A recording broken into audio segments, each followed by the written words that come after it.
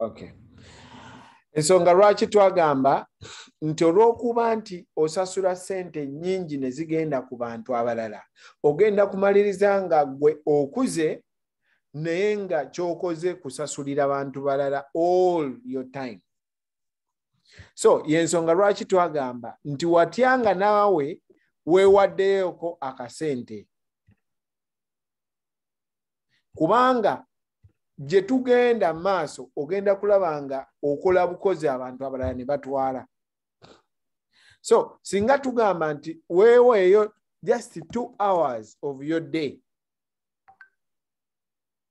2 hours of your day, kitegeeza buli lunaku abantu abamu bakola 8 hours, abamu bakola 12 hours a day, abalala ne bakola 24 hours abasulayo. Naye ku ezo singa ojjako just 2 hours, Mwami Hamani ngenda kuweereko ekyokulabirako, engeri gy'owoze leero njja kunsonyiwa. Naye njagala kubuuza, singa weewaayo 2 hours olunaku oba weewadde sente nga mmeka? $7.2. Okola ennaku mmeka? Wiki? Wanje? 6. Now, emirundi ena ani alina ku calculator atuyambeko awo?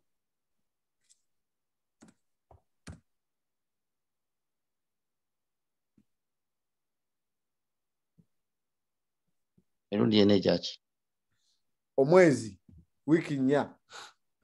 Kitegeeza oba weewadde $1,728. Ezo sente tezisoboka? Zisoboka. Naye obadde ozeewa? Edda sir. Now, singa nkugambye Mwami Hamani nti kwata $1,700 oziggyeko, kyandiwulikise nga tekisoboka.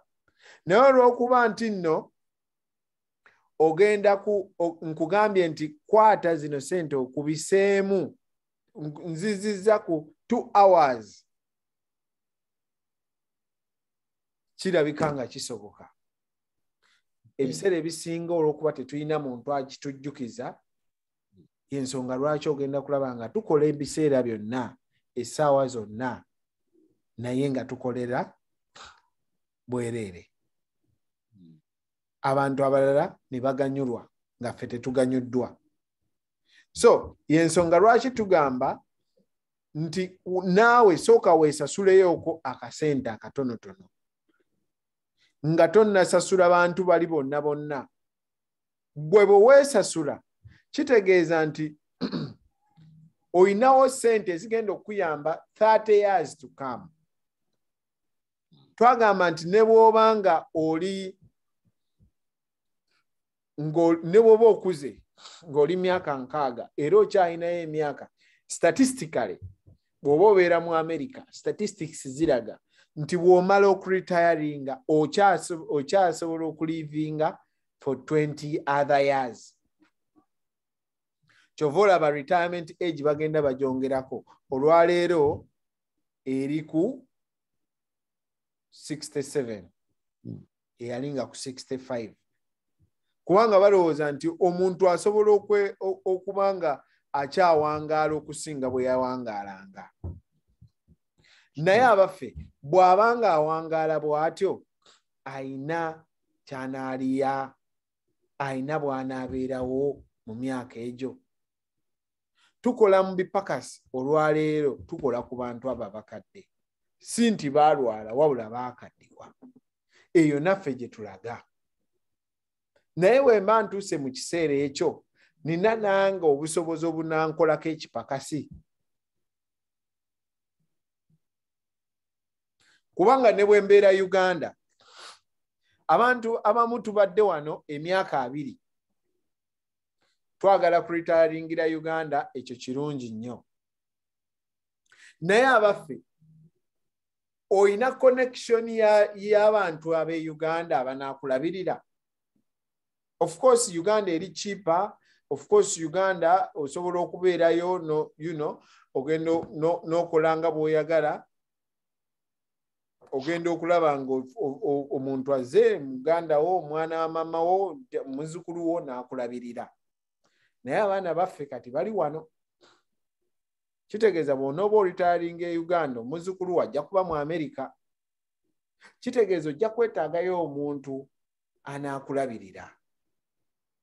Naye anaakulabirira oyo onooba osobola omubeezaawo obeere mu bulamu bw'obaddemu. Life gye tulimu wano tuli mu first world country. First as in first. Kakati tugenda kuretiringa mu third world country. Kitegeeza life eri totally different. Life gye tugenda okubeeramu ye y'amasannyalaze nga gavuddeko ne gamala wiiki nga tegaliiko. Kyokka wano okulaba obulabi ku nzikiza ogamba wano oba kikireero. Naye eri ye nnomo. Life gye tugenda okubeeramu kati ogenda okumaliriza nga toyina ssente obanga osobola Uganda wandisobodde Uganda naye embeera yokka neekunyigiriza okukakana n'ogamba nzizeeyo mu Amerika. Kyokka mu Amerika toyina ssente zigenda kukubeezaawo. Naye okuze tokyasobola kukola mirimu nga gye wakolanga. So yensonga lwaki tugamba jako 2 hours ezo ozitereke. Ozisobola okuyambako in case ng'okwaddiye ng'oyina obuvunaanyizibwa obulala obw'okutwala mu maaso. Abaana we bali wano mu Amerika naye nabo bagenda kuba nga balina ebizibu byabwe, shift zibawuuba nga tebasobola kukulabirira. Si mu bubi naye nga tebasobodde busobozi. So yensonga lwaki omusomo guno gugendereramu okutujjukiza ebyo byonna bye tuteekeddwa okujjukira nti bannange waliyo time eyo, era time eyo twetaaga tugirowoozeeko ng'okyalina obudde. Otherwise egenda tuuka ekugweko obugwi ekuyise bubi nnyo. So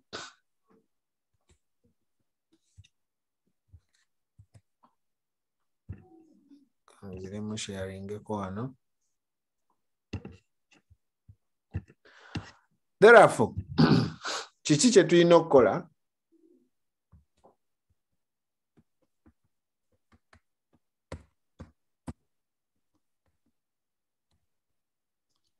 Twagamba nti future eyo eri mu mikono gyaffe, buli omu mu mikono gyo, era ky'ogifuula olwaleero kyegenda okuba. N'omwana wo n'abaana b'abazungu twagamba nti ensonga lwaki basobola okuba n'obugagga kubanga omwana bamutandikira muto okumutegekera retirement ye. So kiki kye tuteekeddwa okukola? Make money. Save money. Save money. Accumulate money and protect money. Ebyo bintu bina tukolako kimu, kukola sente zo tuzikola naye okuzisavinga kitulema. Now kyetwagala tuyige. Bwe tukkiririza mu musomo guno gwa financial education kigenda tuyambako okubeera abamane managers baffe. Otandika okutunuulira, nze njagala tubeera awo ng'otunuulira nga bwe bakuleetera bank statement togitrashinga butrashinzi, wabula ogitunuulira n'ogamba zino sente nazijjako nga nkola ki? Zino zaali zigenda wa? Omwezi guno nga nyonoonye sente nnyingi. Ebiseera ebisinga batuleetera bank statement ne tuteeka mu kasero kubanga ba DCU nabo aleese no trashinga. So tulina okutegeera sente bwe zikola tusobole ozikozesa okutukolera. kiki kye tuteekeddwa okukola? Tulina okugoberera abazungu kye bagoberera. Abazungu bwe baba bazimba obugagga bagoberera kye bayita financial foundation. Financial foundation ogizimba ng'azimba ennyumba, otandikira ku musingi, proper protection. Nodda ku debt management, nodda ku emergency fund, nodda ku investment. Ebiseera ebisinga ife ne system zaffe ezeeka tubeera ku nyumba eno tubaako na kasolya investment. Bw'obeera ne investment ogenda kulaba nga singa ekibuyaga ajja n'afuwa ennyumba, akasolya kakola ki? Kabuuka bubuuzi. Kyova olaba nti omuntu afa ng'abadde mugagga ne bagamba abo baali baana ba mugagga, naye nga mu butuufu tokyayina bwogerero, omwana takyayina kyasigaza kubanga taata abadde ne poloti ne bazitunda okumujjanjaba. Kati omwana n'aba ng'ayavuwa asigadde awo yekka tayo, naye nga tewali kyakola ki? Nga tewali kyakola. So yensonga lwaki tugamba nti singa obeera ne investment ng'oyina emergency fund, ng'oyina proper protection, ekyo kye kigenda okuyambako okukola ki? Okuinvestinga obulungi oba okubeera ne life ennungi eya retirement. Now, ekyo tukizimba tutya? Tukizimba, simanyi oba screen yange mugiraba? Tugiraba. Okay. I just want to make sure it is highlighted. Okay. Now, mu kuzimba financial foundation eno, nga bwe tugambye, tugizimba ng'abazimba ennyumba nga tutandikira wansi nga tudda waggulu, naye buli kimu nga tukikwatako. Otandika mpola mpola. Nga bwe twagamba luli, abaaliwo twalaba nti article yatugamba nti abantu abasoba mu miliyoni 2 abaddugavu tebajja kusobola kuritayaringa. Naye abantu abo yenze naawe beboogerako. So bwe tuba nga tetujja kusobola, kati yensonga lwaki tutema empenda kati tube nga tusobola okuritayaringa. Waliwo article endala gye nnina gye njagala okubasomera gye bujjakaawo. Eri very recent, era ekwata ku ki? Ekwata ku retirement naffe mu Afirika. Naye mu kuzimba financial foundation eno batugamba nti bw'ogizimba obulungi ogenda kuva mu financial insecurity ofune financial security, and therefore you will have financial independence. Ogenda kuba nga naawe kennyini omutima tegukutundujja. Ebiseera ebisinga ekitutawaanya nti otuuka mu myaka 60-70 n'ogamba kiki kyendiko.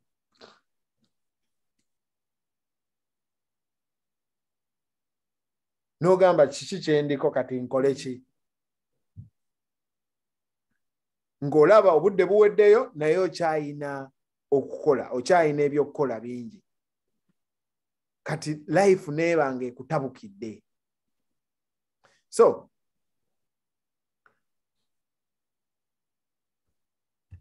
tuzimba tutya financial foundation eyo gye njogerako? Bwe tuba tuzimba financial foundation ogenda kulaba nga bagamba nti tugizimba okutandikira ku proper protection. America ogenda kuwulira nga bagamba nti you have etambulira ku insurance. Buli kimu mu America kya insurance.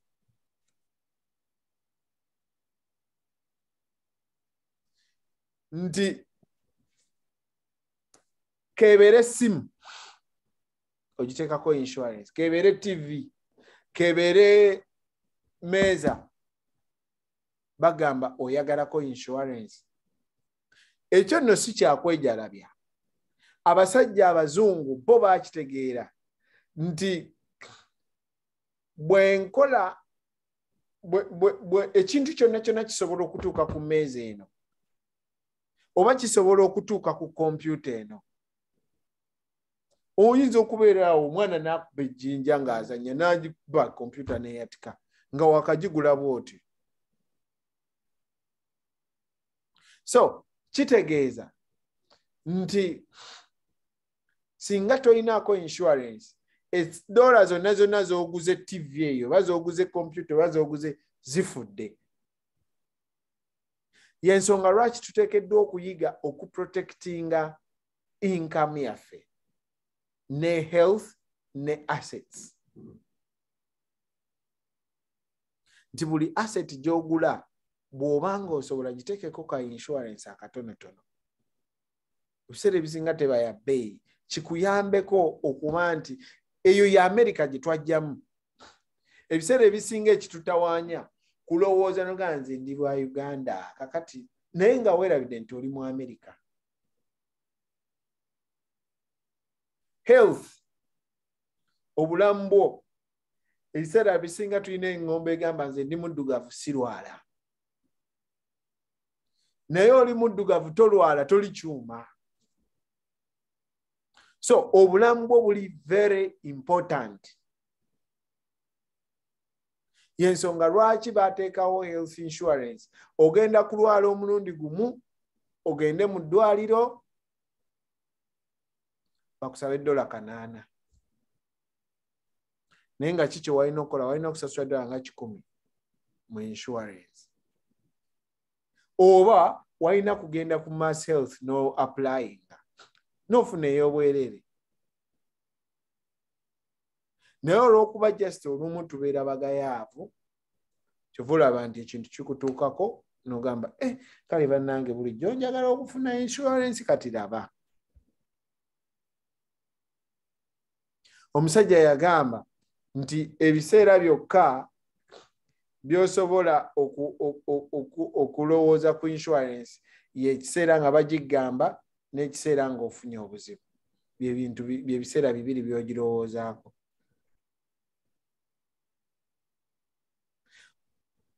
That is health insurance. Ate life insurance, ebiseera ebisinga batugamba funa life insurance. N'ogamba nze sigenda kufa kati. Nze ndi muvubuka, ndi mwana muto, nfaaki. Naye gwe omwana omuto n'ow'emyezi 2 afa. Teriyo contract yonna gy'okoze ne Katonda n'omugamba nti nze nja kufiira ku 6. So omusomo guno tugenda kuyiga tugula tutya insurance ezo era zituyamba kyenkana ki. Omusajja yagamba waliwo akantu ke njagala okubasharingira wano. Nadde nkawa ku bakwano bange.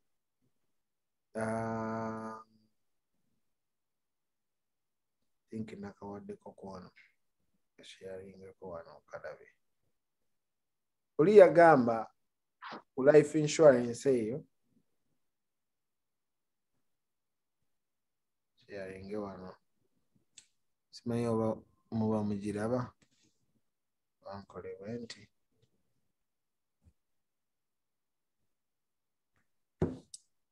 Okay. Kano kaleeta kannyumidde nnyo nenjagala nkasomere. Nenkaweerezaako ku bakwano bange kati nammwe abakwano bange abali kuno nenjagala nkababuulire. Eno yali bbaluwa life insurance ye yagiwandiikira client we. N'amugamba alo yenze life insurance. Igwe nange tulina omulimu gwe gumu mu nsi. Omulimu gwo kati ku providinga emmere, engoye, ennyumba ew'okusula, essomero, eddwaliro n'ebintu ebirala eri abo b'oyagala. Kino kikola, you do this while I am kept in a safe place. Because wanfuna nonteeka mu kifo ebbali. Kakati nze nkukkiririzaamu, I have faith and trust in you. Nkukkiririzaamu era mmanyi nti ku ssente z'ofuna out of your earnings will come the cost of my upkeep. Ku ssente z'ofuna ompaako ebbali. At times I may appear insignificant to you. Nti ebiseera ebimu oyinza n'okubeerawo n'olaba nga nze atali wa mugaso kubanga ntudde wali nsirise. But someday, and who knows when, you and I will change places. Kati ondaba nga atali wa mugaso ng'onteekamu ssente buli mwezi.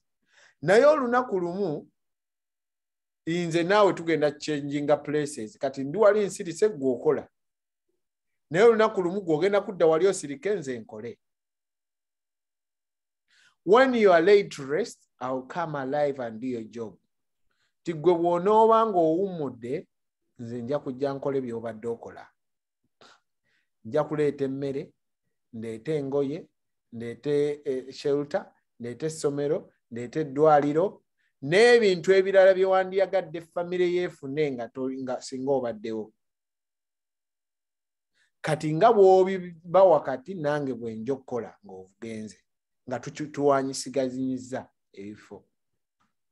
When your work and labor are done, mine will begin. Nti omirimu gyo bwe gunaaba guweddewo, ogwange gujja kutandikiraawo. Ng'ebibyo biweddewo nga bagamba amaze emirimu gye. Egyange gijja kutandikiraawo. Sonyiweko. So,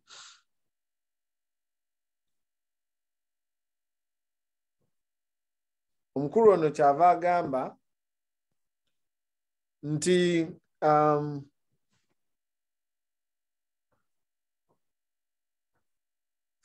through me your hands can carry on. Nti oyitira mu nze okukola.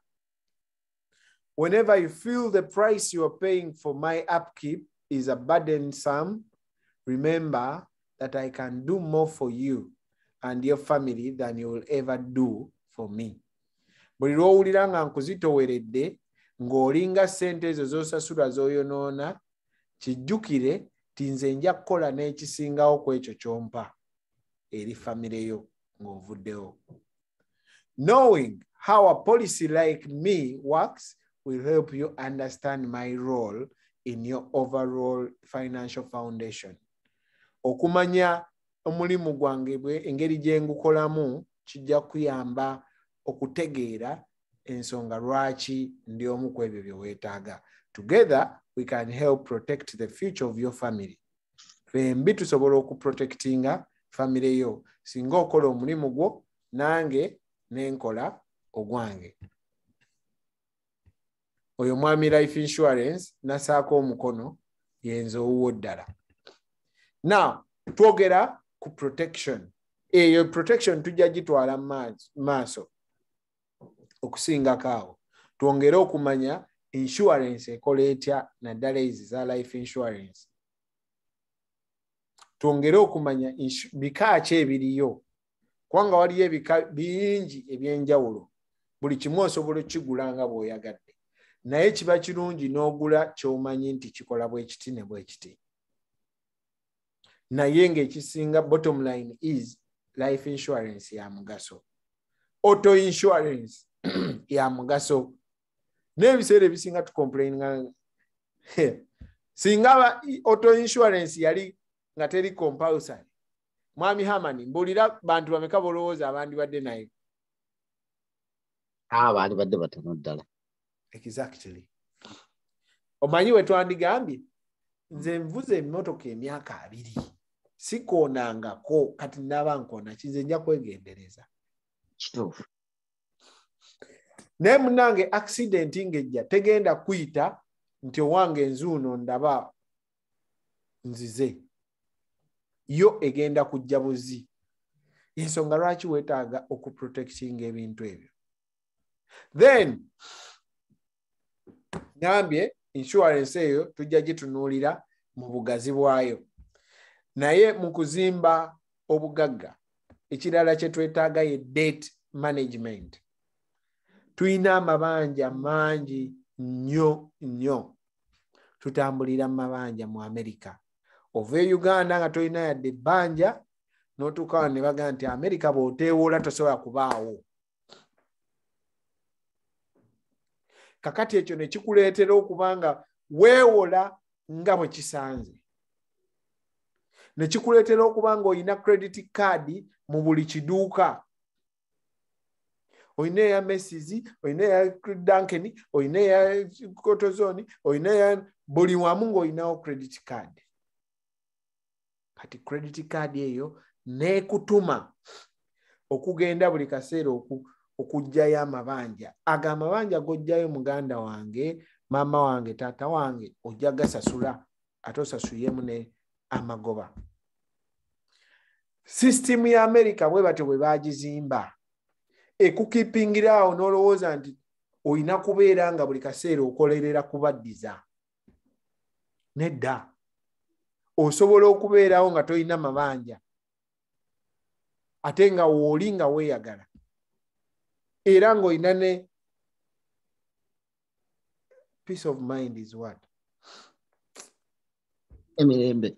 Ng'olina n'emirembe mu ndaayo. Ng'omanyi nti teri akubanja. Naye tubeera nga abali ku spending spree. Ogenda mu Primark n'olonda engoye ozirabye ku sale. N'ogenda ng'olonda buli lumu n'oziyiwaawo. Nyaga $4 olw'okuba olina credit card ya 15,000 n'oswipinga. Ebina temuli kantu. Njagala obeere ng'olina debit card. Bagambe nti $4 oswipinge buswipingi.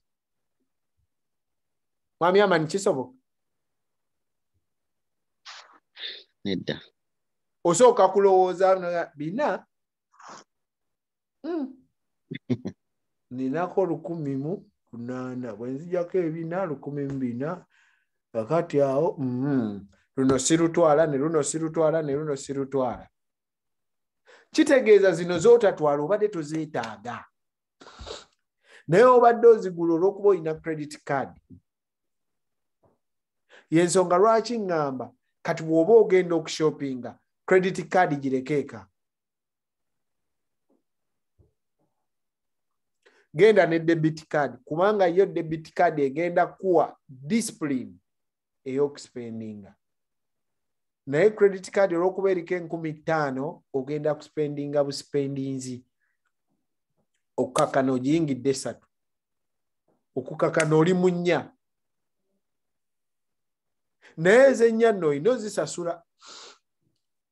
Gw'olaba nga akozesa ng'okozesa bwereere oswipinga buswipinzi. Naye ogenda zisasula ate nga mulimu n'amagoba. So baganda bange y'ensonga lwaki njagala kati tukendeeze ku credit card. Tusale. Sigaza credit card emu ng'ate ogikozesa ku nsonga. Kunywa amafuta. Anti oyagala zimba credit. Nywa amafuta, sente zidayo zijje ku account ya debit ozizzeewo. Otherwise bw'onoogenda nga buli kyosanga okigula, buli kyosanga okigula, buli kyosanga okigula, ogenda beera mu mabanja wano mu ggwanga lya America g'otagenda kumanya. Wabula eddakiika 5 zokka njagala topiki zino buli emu nnene ku bwayo. Credit card tujja gyogerako in depth. Engeri y'okumanagingamu amabanja tujja gyogerako in depth. Naye njagala tukitandike tugenda kikola ffenna wamu. Ensonga lwaki njagala nnyo sheno oba programu eno ebeereko abantu bangi kubanga abantu bangi tetumanyi. Bw'otuuka mu America nga bagamba gwefuna kugambye genda weewoli. Zimba credit. Okuzimba credit tekitegeeza kufuna mabanja. Kitegeeza kusasula. gy'okoma osasula ennyo gy'okoma okuzimba credit yo, so si gy'okoma okufuna amabanja amangi. So tuteekeddwa okwejja mu mabanja tusobole okubaako ne ketwekolera. Bannange saagala kusukka wano olwaleero. Buli lwakuna tubeera wano bw'obanga gwe gusoose okujjako, buli lwakuna ku ssaawa 2 eze Boston tubeerako wano ku linki y'emu. Ate osobola ogigabira n'abantu abalala ne tubeerako bangi ne tusomera wamu. Ebintu bino tubisoma mpola mpola, such that saagala nnyo kudduka. Kyova olaba mbagamba bw'obanga olaba nga tutambula mpola, then osobola okuschedulinga nange one on one ne tudduka.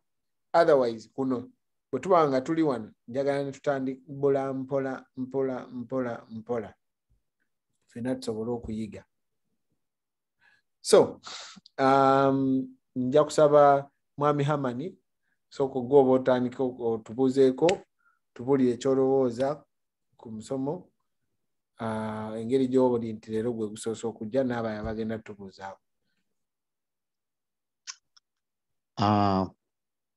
Omusomo gwo badde saagala naguggwe kubanga gye tulaga badde ndabanga ebyokuyiga bingi, ate nga bikuzibula amatu oba amaaso oba kinaagamba kwegamba nga bwe wagambye nti tukola nnyo naye tetwesasula. Gamba ogenze noyogera ku kya life gundi kya insurance, endabira ddala nga nakyo kikulu nnyo. Kubanga kati ng'olwaleero banka gye nsasulamu mortgage yange yapeereza ebbaluwa neŋŋamba, oh, your insurance on the file is expired. Naye ogirenewinga ddi oba ffe tuyinza okuwa eyaffe naye eyinza okuba nga eri more expensive. Kati neŋŋamba kati eno yabadde hazard insurance. Neŋŋamba wow, what if tomorrow nfuna hazard? Era nenkubirawo essimu right away.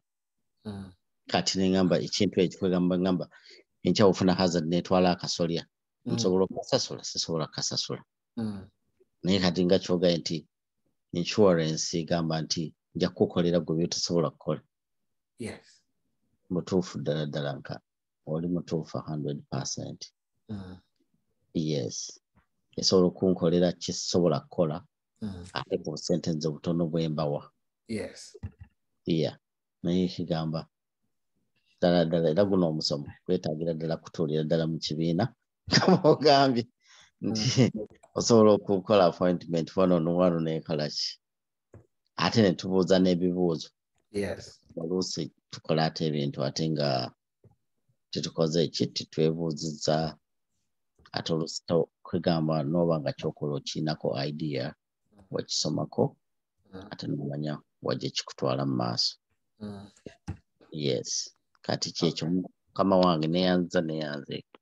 Webale nnyo ssebo obugamba obwo bulungi nnyo. Webale n'okugoberera buli lwakuna ssebo tubeerawo wano ssaawa ze zimu. Yes sir. Naye one on one ntaddeko ku screen contact yange tusobola okuschedulinga ne twogera, naye era ne we twogera tekikujjaako kubeera wano ku buli lwakuna. Okay, webale nnyo Mwami Hamani.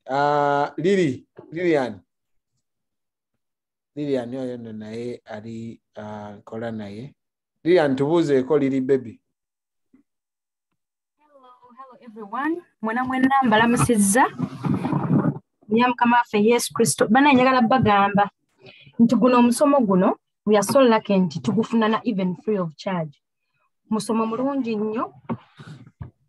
Era buli abadde kuno kweno Zoom njagala kugamba nti obuddewo tobadde wasted at all. Inze nga sinalowooza guno omusomo financially nali bubi nnyo. Nansonyiwa kuba mwana. Banange nali bubi nnyo ng'amazima. nkola mu sentence sindika Uganda nkola sindika Uganda buli zenfuna cheke yone genda okujja wina nga alisazizza.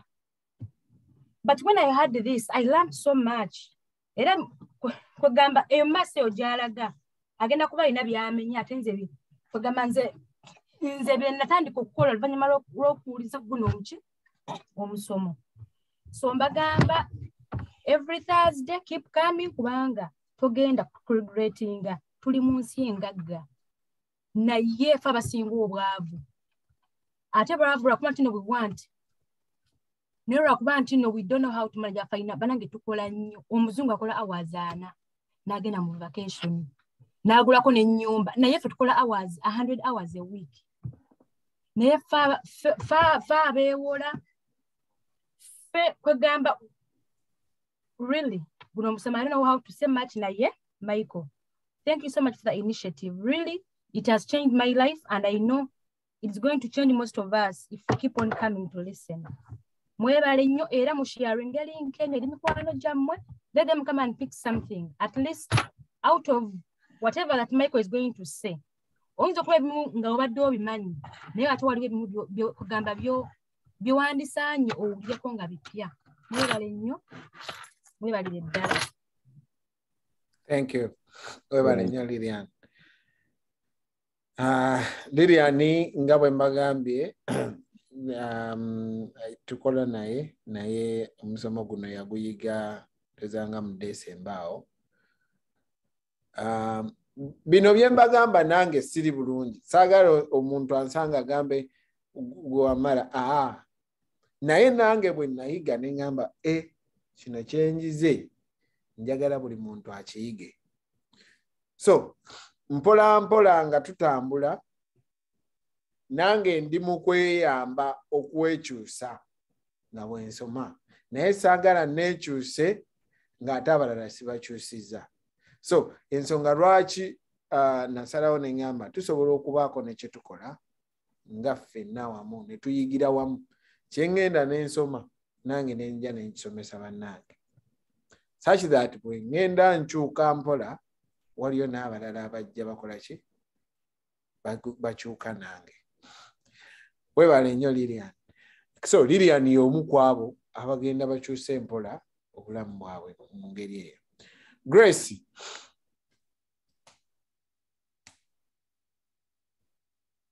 Grace. Retire.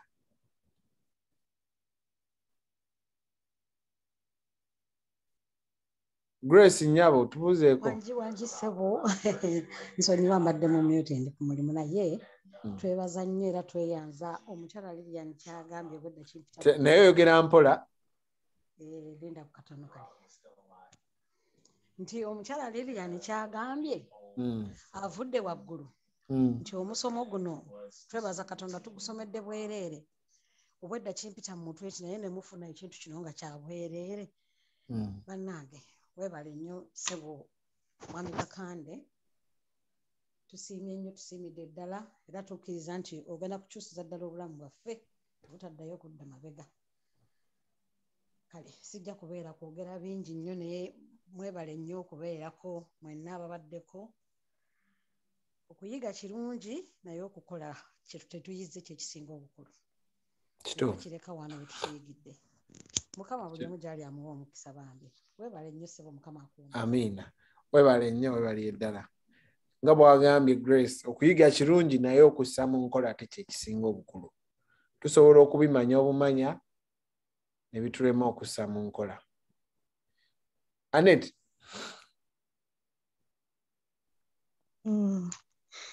Nababuuzizzaako dda naye era sigaana mbalamusizza nnyo.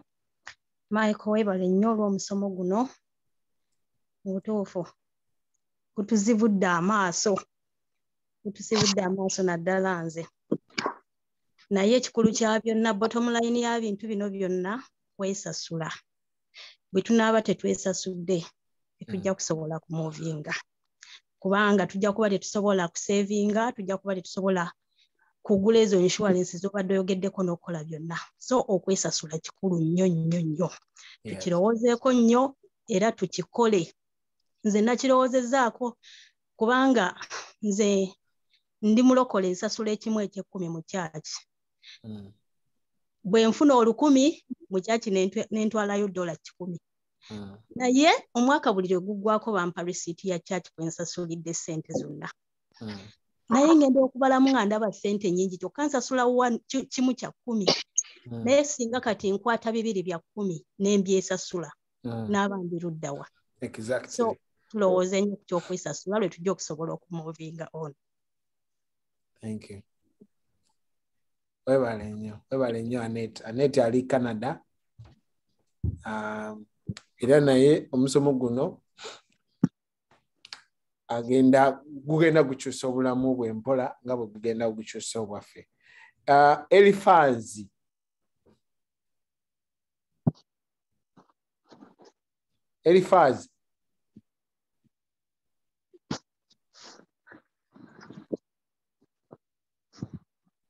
Elifazi osobola okwogera?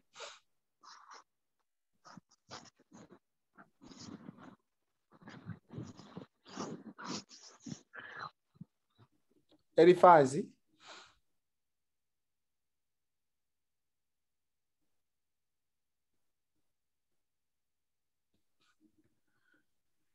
Okay. Elifazi bw'aba tasobola kwogera saagala tusooke wano. Mwebale nnyo. Mwebali eddala. Ebintu bino tutandikirewo okubikola kubanga omusomo guno muwanvu tegugenda kuggwayo leero.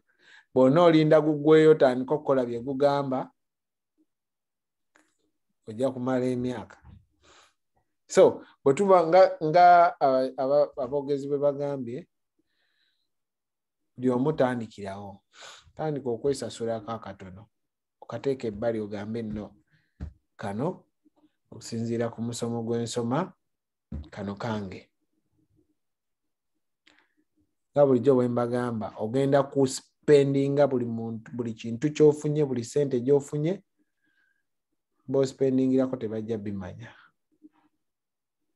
B'owa ssente tebagenda kujjukira.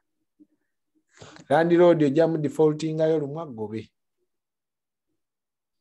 Obw'emmotoka bagitwale. So buli kimu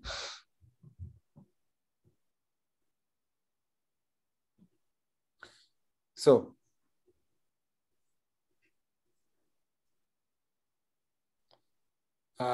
okujjako nga waliwo alina kyayagala okwogera naye tugenda kukomaawo for today. Mwebale kujja, mwebale kubeerako. Omulundi ogujja jangu ne munno omuweereza linki n'olema kusoma wekka. Tero bagamba buli lw'osoma wekka gw'ogenda kukola bino bye twogerako munno atagenda bikola agenda kutawaanya. Gw'ogenda kuba otadde ssente zo bulungi, obuildinze emergency fund yo, otusasudde amabanja go, yajje nga bamukwata nga gwalina omununula ate. So ensonga lwaki olina omuleeta naye asome tutambule ku peegi y'emu. Mwebale nnyo, mwebale eddala.